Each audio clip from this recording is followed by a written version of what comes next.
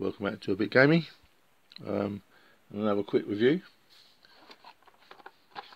While I was getting the other stuff, I saw these Caesar miniature plastic German World War 2, and I just got them just to see what they were like.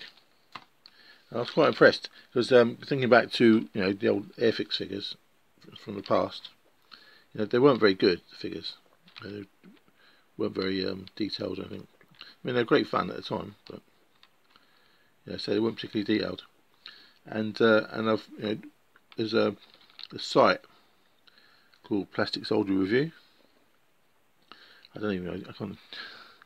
If it's possible to see these down this scale, but whatever. There's a site called Plastic Soldier Review, and it's got a review of all these the cheap plastic boxes for various periods and such. And the figures in on the review site. I mean they're okay, but it's like a lot of them aren't that good quality, seems to me.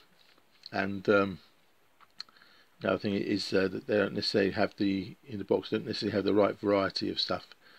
But yeah, I was impressed with these.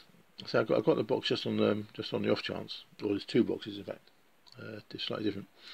I got them just on the off chance, and they're quite good, I think. So I don't know if it's the same with all kinds. I don't know if that's focusing, because whether it's there's good ones in all. There's good British ones and good German ones or whatever. But I say these particular ones, these are Caesar miniatures. There's actually what's the name of them? World War II German Army Combat Team 1 and Combat Team 2. So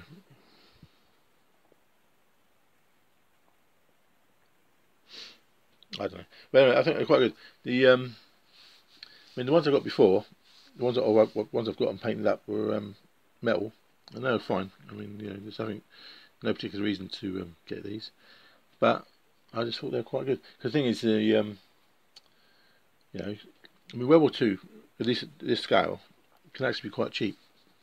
If you're on a budget or you're a youngster just starting out, this is not a bad option. Anything more to say? Oh, another thing is on games like Rapid Fire, you don't need to have exact sort of figures like in platoon scale games, which is 1-to-1. You want your NCO and your rifleman and your light machine gun team and such. Whereas in a game like Rapid Fire, you just need 8 figures. So it's these cheap plastic ones are a good way to do Rapid Fire, I think, or Rapid Fire type games, and maybe use the slightly fancier metal ones for your platoon scale games. Anyway, yeah. So I wouldn't recommend these plastic figures generally, because they vary a lot between different makes and different boxes, and within the same make, because Caesar has lots of different boxes. And I don't know if they're all good, but these ones,